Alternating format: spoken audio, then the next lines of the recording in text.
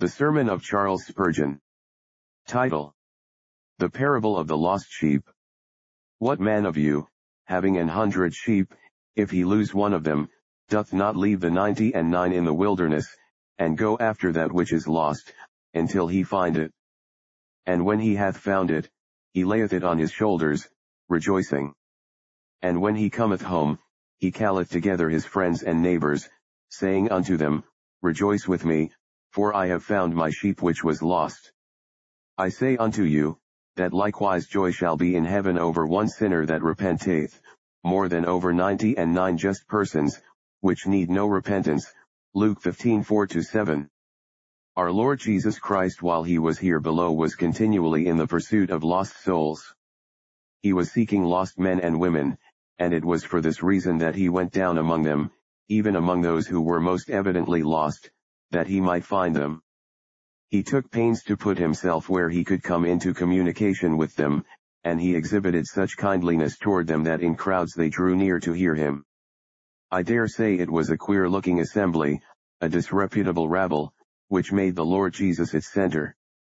I am not astonished that the Pharisee, when he looked upon the congregation, sneered, and said, He collects around him the pariahs of our community, the wretches who collect taxes for the foreigner of God's free people, the fallen women of the town, and such like riffraff make up his audiences. He, instead of repelling them, receives them, welcomes them, looks upon them as a class to whom he has a peculiar relationship. He even eats with them. Did he not go into the house of Zacchaeus, and the house of Levi, and partake of the feasts which these low people made for him? We cannot tell you all the Pharisees thought. It might not be edifying to attempt it, but they thought as badly of the Lord as they possibly could, because of the company which surrounded him. And so, he deigns in this parable to defend himself, not that he cared much about what they might think, but that they might have no excuse for speaking so bitterly of him. He tells them that he was seeking the lost, and where should he be found but among those whom he is seeking? Should a physician shun the sick? Should a shepherd avoid the lost sheep? Was he not exactly in his right position when there drew near unto him all the publicans and sinners for to hear him? Our divine Lord defended himself by what is called an argumentum ad hominem, an argument to the men themselves, for he said, What man of you, having 100 sheep, if he lose one of them, doth not go after that which is lost, until he find it? No argument tells more powerfully upon men than one which comes close home to their own daily life, and the Savior put it so. They were silenced, if they were not convinced. It was a peculiarly strong argument, because in their case it was only a sheep that they would go after, but in his case it was something infinitely more precious than all the flocks of sheep that ever fed on Sharon or Carmel, for it was the soul of man which he sought to save. The argument had in it not only the point of peculiar adaptation, but a force at the back of it unusually powerful for driving it home upon every honest mind. It may be opened out in this fashion: if you men would each one of you go after a lost sheep, and follow in its track until you found it, how much more may I go after lost souls, and follow them in all their wanderings until I can rescue them? The going after the sheep is a part of the parable which our Lord meant them to observe. The shepherd pursues a route which he would never think of pursuing if it were only for his own pleasure. His way is not selected for his own ends, but for the sake of the stray sheep. He takes a track uphill and down dale, far into a desert, or into some dark wood, simply because the sheep has gone that way, and he must follow it until he finds it. Our Lord Jesus Christ, as a matter of taste and pleasure, would never have been found among the publicans and sinners, nor among any of our guilty race. If he had consulted his own ease and comfort, he would have consorted only with pure and holy angels, and the great Father above, but he was not thinking of himself. His heart was set upon the lost ones, and therefore he went where the lost sheep were, for the Son of Man is come to seek and to save that which was lost. The more steadily you look at this parable, the more clearly you will see that our Lord's answer was complete. We need not this morning regard it exclusively as an answer to Pharisees, but we may look at it as an instruction to ourselves, for it is quite as complete in that direction. May the good Spirit instruct us as we muse upon it. In the first place, I call attention to this observation, the one subject of thought to the man who had lost his sheep. This sets forth to us the one thought of our Lord Jesus Christ, the Good Shepherd, when he sees a man lost to holiness and happiness by wandering into sin. The shepherd, on looking over his little flock of 100, can only count 99. He counts them again, and he notices that a certain one has gone. It may be a white-faced sheep with a black mark on its foot. He knows all about it, for the Lord knoweth them that are his. The shepherd has a photograph of the wanderer in his mind's eye, and now he thinks but little of the 99 who are feeding in the pastures of the wilderness, but his mind is in a ferment about the one lost sheep. This one idea possesses him: a sheep is lost. This agitates his mind more and more. A sheep is lost. It masters his every faculty. He cannot eat bread, he cannot return to his home, he cannot rest while one sheep is lost. To a tender heart a lost sheep is a painful subject of thought. It is a sheep, and therefore utterly defenseless now that it has left its defender. If the wolf should spy it out, or the lion or the bear should come across its track, it would be torn in pieces in an instant. Thus the shepherd asks his heart the question, what will become of my sheep? Perhaps at this very moment a lion may be ready to spring upon it, and, if so, it cannot help itself. A sheep is not prepared for fight, and even for flight it has not the swiftness of its enemy. That makes its compassionate owner the more sad as he thinks again, a sheep is lost, it is in great danger of a cruel death. A sheep is of all creatures the most senseless. If we have lost a dog, it may find its way home again, possibly a horse might return to its master's stable, but a sheep will wander on and on, in endless mazes lost. It is too foolish a thing to think of returning to the place of safety. A lost sheep is lost indeed in countries where lands lie unenclosed and the plains are boundless. That fact still seems to ring in the man's soul: a sheep is lost, and it will not return, for it is a foolish thing. Where may it not have gone by this time?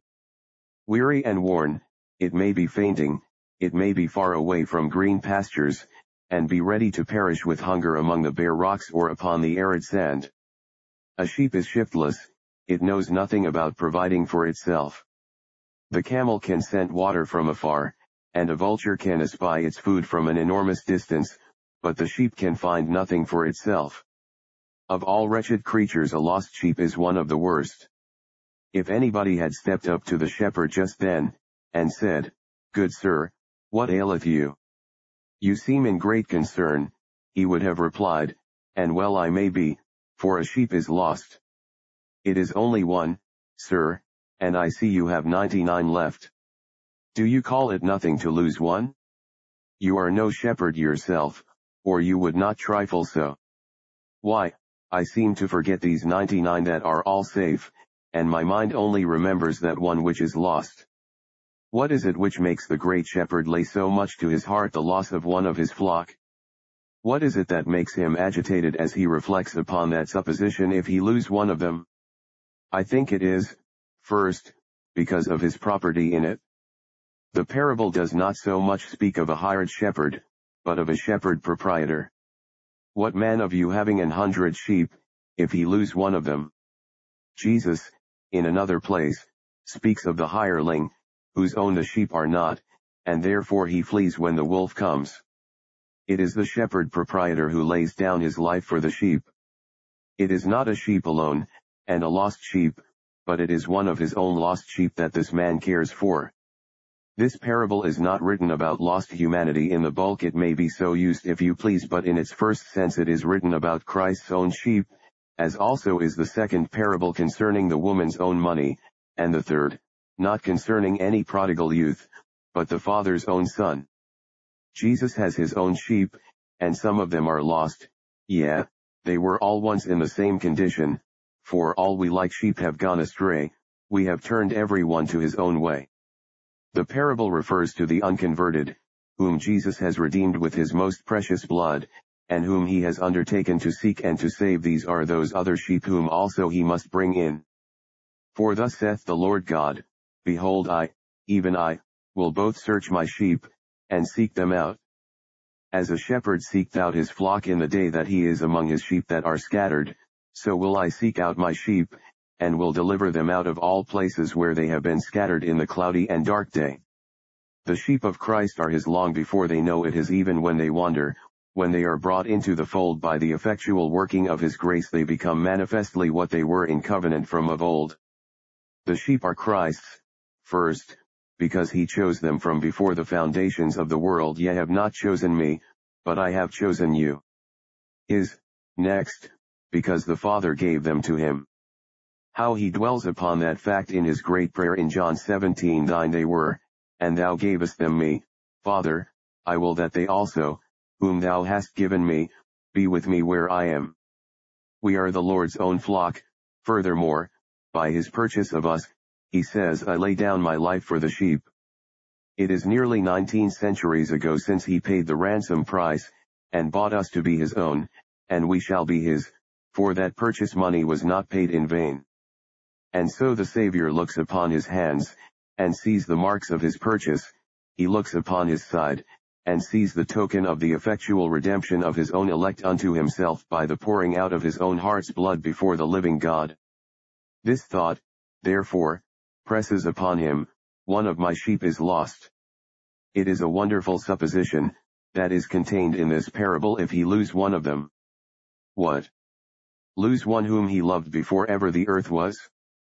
It may wander for a time, but he will not have it lost forever, that he cannot bear. What? Lose one whom his Father gave him to be his own? Lose one whom he has bought with his own life? He will not endure the thought. That word, if he lose one of them, sets his soul on fire. It shall not be. You know how much the Lord has valued each one of his chosen, laying down his life for his redemption. You know how dearly he loves every one of his people. It is no new passion with him, neither can it grow old. He has loved his own and must love them to the end. From eternity that love has endured already, and it must continue throughout the ages, for he changeth not. Will he lose one of those so dearly loved? Never, never. He has eternal possession of them by a covenant of salt, wherein the Father has given them to him. This it is that in great measure stirs his soul, so that he thinks of nothing but this fact: one of my sheep is lost. Secondly, he has yet another reason for this all-absorbing thought, namely, his great compassion for his lost sheep. The wandering of a soul causes Jesus deep sorrow. He cannot bear the thought of its perishing. Such is the love and tenderness of his heart that he cannot bear that one of his own should be in jeopardy. He can take no rest as long as a soul for whom he shed his blood still abides under the dominion of Satan and under the power of sin. Therefore the great shepherd neither night nor day forgets his sheep. He must save his flock, and he is straitened till it be accomplished. He has a deep sympathy with each stray heart. He knows the sorrow that sin brings, the deep pollution and the terrible wounding that comes of transgression, even at the time, and the sore heart and the broken spirit that will come of it before long. So the sympathetic Savior grieves over each lost sheep, for he knows the misery which lies in the fact of being lost. If you have ever been in a house with a mother and father, and daughters, and sons, when a little child has been lost, you will never forget the agitation of each member of the household. See the father as he goes to the police station, and calls at every likely house, for he must find his child or break his heart. See the deep oppression and bitter anguish of the mother. She is like one distracted until she has news of her darling. You now begin to understand what Jesus feels for one whom he loves, who is graven on the palms of his hands, whom he looked upon in the glass of his foreknowledge, when he was bleeding his life away upon the tree. He hath no rest in his spirit till his beloved is found. He has compassion like a God, and that doth transcend all the compassion of parents or of brothers, the compassion of an infinite heart brimming over with an ocean of love. This one thought moves the pity of the Lord if he lose one of them. Moreover, the man in the parable had a third relation to the sheep, which made him possessed with the one thought of its being lost. He was a shepherd to it. It was his own sheep, and he had therefore for that very reason become its shepherd, and he says to himself, if I lose one of them my shepherd work will be ill done. What dishonor it would be to a shepherd to lose one of his sheep. Either it must be for want of power to keep it, or want of will, or want of watchfulness, but none of these can appertain to the chief shepherd. Our Lord Jesus Christ will never have it said of him that he has lost one of his people, for he glories in having preserved them all. While I was with them in the world, I kept them in thy name. Those that thou gavest me I have kept, and none of them is lost, but the son of perdition, that the scripture might be fulfilled. The devil shall never say that Jesus suffered one whom his Father gave him to perish. His work of love cannot in any degree become a failure. His death in vain. No, not in jot or tittle. I can imagine, if it were possible, that the Son of God should live in vain, but to die in vain. It shall never be. The purpose that he meant to achieve by his passion and death he shall achieve, for he is the eternal, the infinite, the omnipotent, and who shall stay his hand, or baffle his design? He will not have it. If he lose one of them, says the passage, imagine the consequence. What scorn would come from Satan? What derision would he pour upon the shepherd? How hell would ring with the news, he hath lost one of them.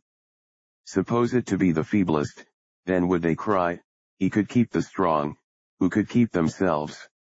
Suppose it to be the strongest, then would they cry, he could not even keep one of the mightiest of them, but must needs let him perish.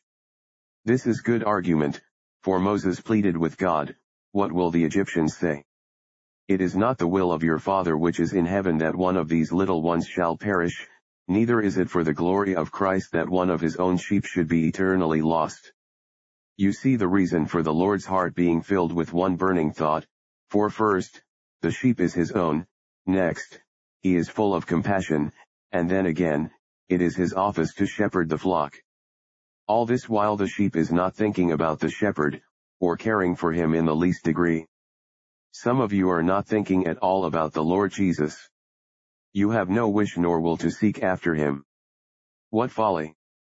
Oh, the pity of it, that the great heart above should be yearning over you today, and should fall to rest because you are in peril, and you, who will be the greater loser, for you will lose your own soul, are sporting with sin, and making yourself merry with destruction. Ah, me! How far you have wandered! How hopeless would your case be if there were not an almighty shepherd to think upon you. Now we come to the second point, and observe the one object of search. This sheep lies on the shepherd's heart, and he must at once set out to look for it. He leaves the 99 in the wilderness and goes after that which is lost until he find it. Observe here that it is a definite search. The shepherd goes after the sheep, and after nothing else, and he has the one particular sheep in his mind's eye. I should have imagined, from the way in which I have seen this text handled, that Christ, the shepherd, went down into the wilderness to catch anybody's sheep he could find. Many were running about, and he did not own any one of them more than another, but was content to pick up the one that he could first lay hold upon, or rather, that which first came running after him. Not so is the case depicted in the parable. It is his own sheep that he is seeking, and he goes distinctly after that one. It is his sheep which was lost, a well-known sheep, well known not only to himself, but even to his friends and neighbors, for he speaks to them as if it was perfectly understood which sheep it was that he went to save. Jesus knows all about his redeemed, and he goes definitely after such and such a soul. When I am preaching in the name of the Lord, I delight to think that I am sent to individuals with the message of mercy. I am not going to draw the bow at a venture at all, but when the divine hands are put on mine to draw the bow, the Lord takes such aim that no arrow misses its mark.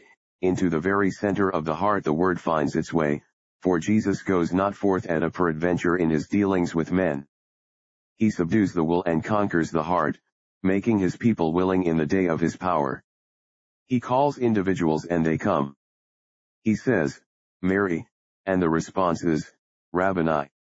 I say, the man in the parable sought out a distinct individual, and rested not till he found it. So does the Lord Jesus in the movements of his love go forth at no uncertainty. He does not grope about to catch whom he may, as if he played at blind man's buff with salvation, but he seeks and saves the one out of his own sheep which he has his eye upon in its wanderings. Jesus knows what he means to do, and he will perform it to the glory of the Father. Note that this is an all-absorbing search. He is thinking of nothing but his own lost sheep. The 99 are left in safety, but they are left. When we read that he leaves them in the wilderness, we are apt to think of some barren place, but that is not intended. It simply means the open pasturage, the steppe, the prairie. He leaves them well provided for, leaves them because he can leave them. For the time being he is carried away with the one thought that he must seek and save the lost one, and therefore he leaves the 99 in their pasture. Shepherd, the way is very rocky. He does not seem to know what the way is, his heart is with his lost sheep. Shepherd, it is a heavy climb up yon mountainside. He does not note his toll, his excitement lends him the feet of the wild goat, he stands securely where at other times his foot would slip. He looks around for his sheep and seems to see neither crag nor chasm. Shepherd, it is a terrible path by which you must descend into yonder gloomy valley. It is not terrible to him, his only terror is lest his sheep should perish. He is taken up with that one fear, and nothing else. He leaps into danger, and escapes it by the one strong impulse which bears him on. It is grand to think of the Lord Jesus Christ with his heart set immovably upon the rescue of a soul which at this moment is lost to him. It is an active search too, for observe, he goes after that which is lost, until he finds it, and he does this with a personal search.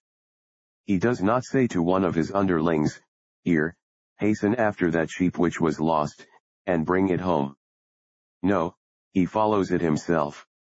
And if ever there is a soul brought from sin to grace, it is not by us poor ministers working alone, but it is by the Master himself, who goes after his own sheep.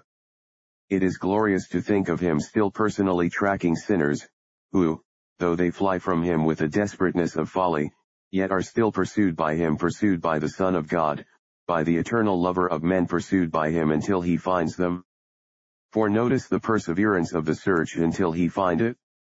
He does not stop till he has done the deed. You and I ought to seek after a soul. How long?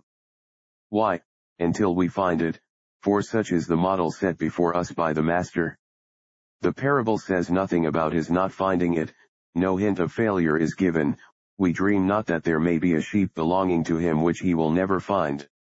Oh, brethren, there are a great many whom you and I would never find, but when Jesus is after his own lost sheep, depend upon it, such is his skill, so clearly does he see, and so effectually does he intervene, that he will surely bring them in.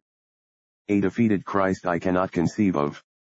It is a personal search, and a persevering search, and a successful search, until he finds it. Let us praise and bless his name for this. Observe that when the shepherd does find it, there is a little touch in the parable not often noticed. He does not appear to put it back into the fold again. I mean, we do not find it so written, as a fact to be noted. I suppose he did so place it ultimately, but for the time being he keeps it with himself rather than with its fellows. The next scene is the shepherd at home, saying, "Rejoice with me, for I have found my sheep which was lost." It looks as if Jesus did not save a soul so much to the church as to himself, and though the saved are in the flock, the greatest joy of all is that the sheep is with the shepherd. This shows you how thoroughly Christ lays himself out that he may save his people. There is nothing in Christ that does not tend toward the salvation of his redeemed. There are no pullbacks with him, no half-consecrated influences which make him linger. In the pursuit of certain objects we lay out a portion of our faculties, but Jesus lays out all his powers upon the seeking and saving of souls. The whole Christ seeks after each sinner, and when the Lord finds it, he gives himself to that one soul as if he had but that one soul to bless. How my heart admires the concentration of all the Godhead and manhood of Christ in his search after each sheep of his flock. Now, we must pass on very briefly to notice a third point. We have had one subject of thought and one object of search, now we have one burden of love.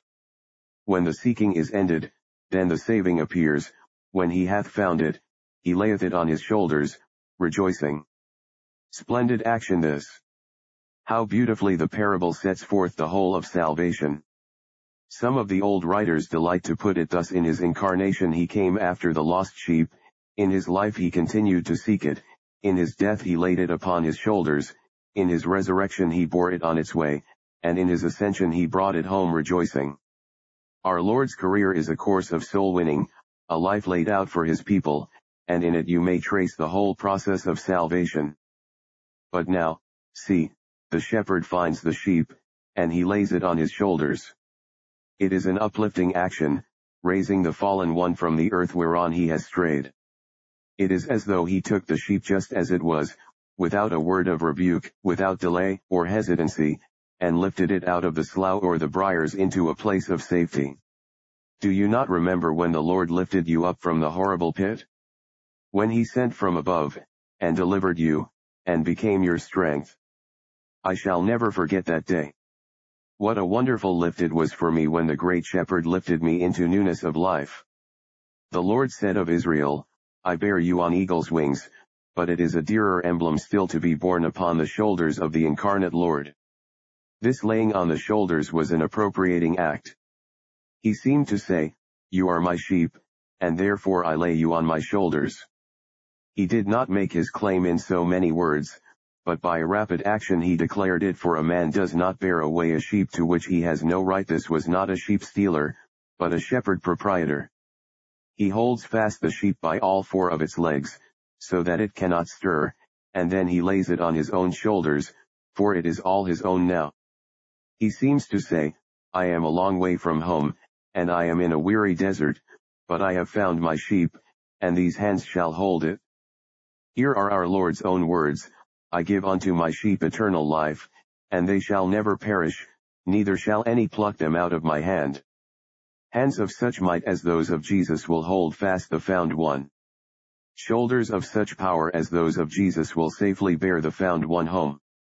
It is all well with that sheep, for it is positively and experimentally the Good Shepherd's own, just as it always had been his in the eternal purpose of the Father. Do you remember when Jesus said unto you, Thou art mine? Then I know you also appropriated him, and began to sing. So I my best beloved's am, and he is mine. More condescending still is another view of this act. It was a deed of service to the sheep. The sheep is uppermost, the weight of the sheep is upon the shepherd. The sheep rides, the shepherd is the burden bearer. The sheep rests, the shepherd labors. I am among you as he that serveth, said our Lord long ago. Being found in fashion as a man, he humbled himself, and became obedient unto death, even the death of the cross. On that cross he bore the burden of our sin, and what is more, the burden of our very selves. Blessed be his name, the Lord hath laid on him the iniquity of us all, and he hath laid us on him, too, and he beareth us. Remember that choice scripture, in his love and in his pity he redeemed them, and he bare them, and carried them all the days of old. Soul-melting thought, the Son of God became subservient to the sons of man.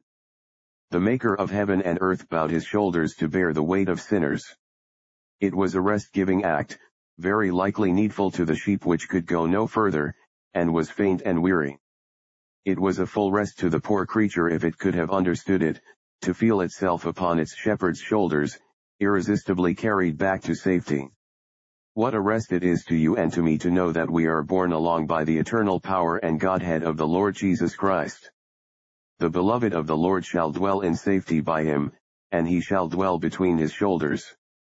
The Christ upbears us today. We have no need of strength, our weakness is no impediment, for he bears us. Hath not the Lord said, I have made, and I will bear, even I will carry and will deliver you?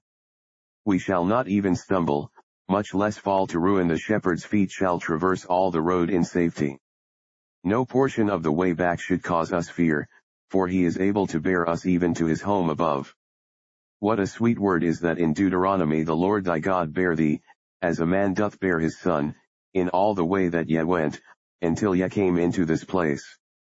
Blessed rest of faith, to give yourself up entirely to those hands and shoulders to keep and carry you even to the end. Let us bless and praise the Lord. The shepherd is consecrated to his burden. He bears nothing on his shoulders but his sheep, and the Lord Jesus seemeth to bear no burden but that of his people. He lays out his omnipotence to save his chosen, having redeemed them first with price of blood, he redeems them still with all his power. And they shall be mine, saith the Lord, in that day when I make up my jewels. O the glorious grace of our unfailing Savior, who consecrates himself to our salvation, and concentrates upon that object all that he has and is. We close by noticing one more matter, which is the one source of joy. This man who had lost his sheep is filled with joy, but his sheep is the sole source of it. His sheep has so taken up all his thought, and so commanded all his faculties, that as he found all his care centered upon it, so he now finds all his joy flowing from it. I invite you to notice the first mention of joy we get here. When he hath found it, he layeth it on his shoulders, rejoicing. That is a great load for you, shepherd. Joyfully he answers, I am glad to have it on my shoulders. The mother does not say when she has found her lost child, this is a heavy load. No, she presses it to her bosom. She does not mind how heavy it is a dear burden to her. She is rejoiced to bear it once again. He layeth it on his shoulders, rejoicing. Remember that text, who for the joy that was set before him endured the cross, despising the shame. A great sorrow was on Christ when our load was laid on him, but a greater joy flashed into his mind when he thought that we were thus recovered from our lost estate. He said to himself, I have taken them up upon my shoulders, and none can hurt them now, neither can they wander to destruction. I am bearing their sin, and they shall never come into condemnation. The penalty of their guilt has been laid on me that it may never be laid on them. I am an effectual and efficient substitute for them. I am bearing, that they may never bear, my Father's righteous ire. His love to them made it a joy to feel every lash of the scourge of justice.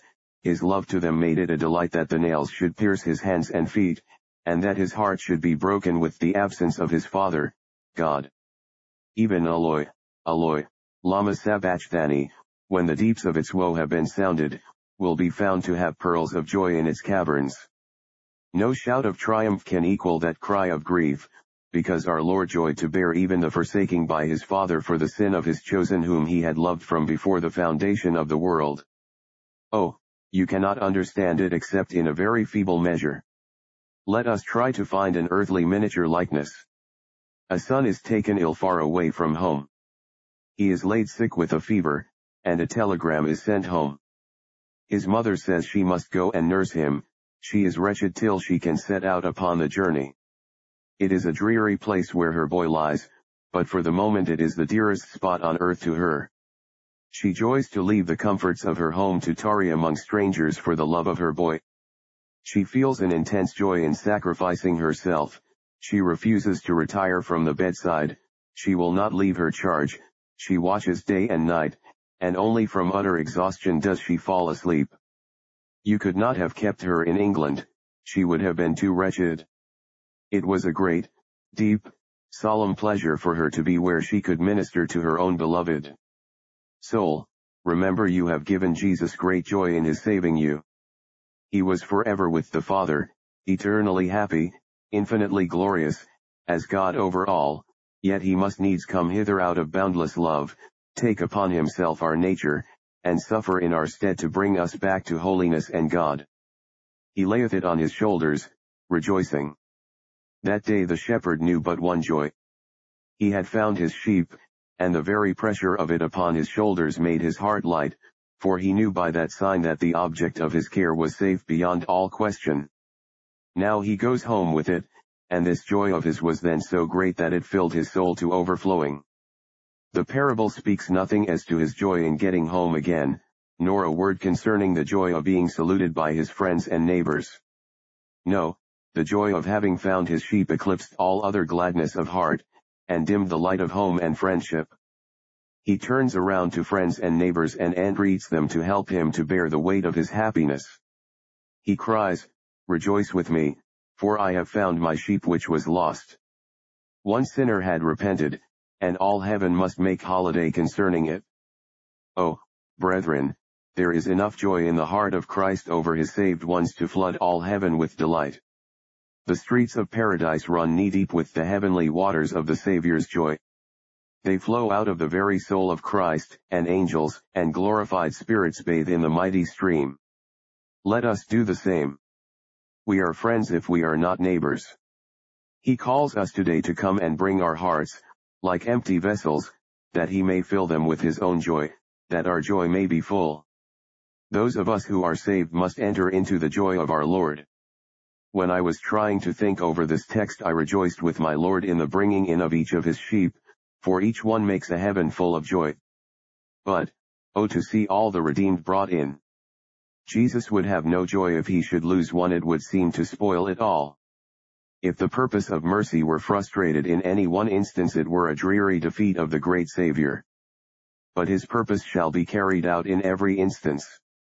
He shall see of the travail of his soul, and shall be satisfied.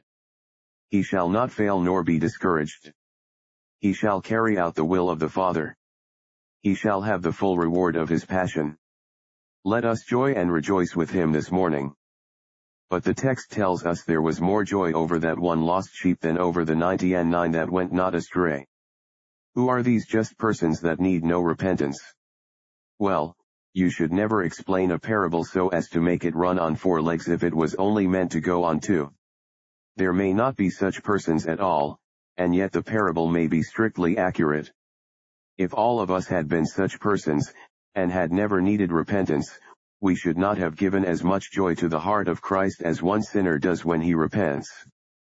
But suppose it to mean you and me who have long ago repented, who have, in a certain sense, now no need of repentance, because we are justified men and women. We do not give so much joy to the heart of God, for the time being, as a sinner does when he first returns to God. It is not that it is a good thing to go astray, or a bad thing to be kept from it. You understand how that is. There are 7 children in a family, and 6 of them are all well, but one dear child is taken seriously ill, and is brought near to the gates of death. It has recovered, its life is spared, and do you wonder that for the time being it gives more joy to the household than all the healthy ones? There is more expressed delight about it a great deal than over all those that have not been ill at all. This does not show it is a good thing to be ill. No, nothing of the kind. We are only speaking of the joy which comes of recovery from sickness. Take another case. You have a son who has been long away in a far country, and another son at home. You love them both equally, but when the absent son comes home he is for a season most upon your thoughts. Is it not natural that it should be so? Those at home give us joy constantly from day to day, but when the stream of joy has been dammed back by his absence, it pours down in a flood upon his return. Then we have high days and holy days and bonfire nights. There are special circumstances about repentance and conversion which produce joy over a restored wanderer. There was a preceding sorrow, and this sets off the joy by contrast. The shepherd was so touched with compassion for the lost sheep, that now his sorrow is inevitably turned into joy. He suffered a dreadful suspense, and that is a killing thing. It is like an acid eating into the soul. That suspense which makes one ask, where is the sheep? Where can it be? Is a piercing of the heart. All those weary hours of searching, and seeking, and following are painfully wearing to the heart. You feel as if you would almost sooner know that you never would find it than be in that doubtful state of mind. That suspense, when it is ended, naturally brings with it a sweet liberty of joy. Moreover, you know that the joy over penitence is so unselfish that you who have been kept by the grace of God for many years do not grieve that there should be more joy over a repenting sinner than over you. No, you say to yourself, there is good cause. I am myself among those who are glad.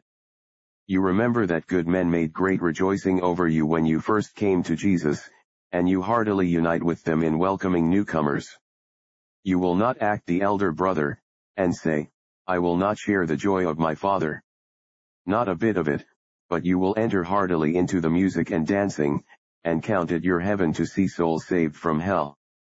I feel a sudden flush and flood of delight when I meet with a poor creature who once lay at hell's dark door, but is now brought to the gate of heaven. Do not you?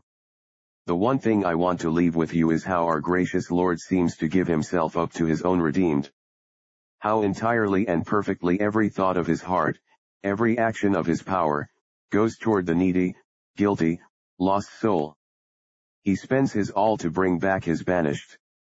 Poor souls who believe in him have his whole strength engaged on their behalf. Blessed be his name. Now let all our hearts go forth in love toward him, who gave all his heart to work our redemption. Let us love him. We cannot love him as he loved us as to measure, but let us do so in like manner. Let us love him with all our heart and soul. Let us feel as if we saw nothing, knew nothing, loved nothing save Jesus crucified. As we filled all his heart, let him fill all our hearts. Oh, poor sinner, here today, will you not yield to the Good Shepherd? Will you not stand still as he draws near? Will you not submit to his mighty grace? Know that your rescue from sin and death must be of him, and of him alone. Breathe a prayer to him. Come, Lord, I wait for thy salvation. Save me, for I trust in thee. If thou dost thus pray, thou hast the mark upon thee of Christ's sheep, for he saith, My sheep hear my voice, and I know them, and they follow me. Come to him, for he comes to you. Look to him, for he looks to you.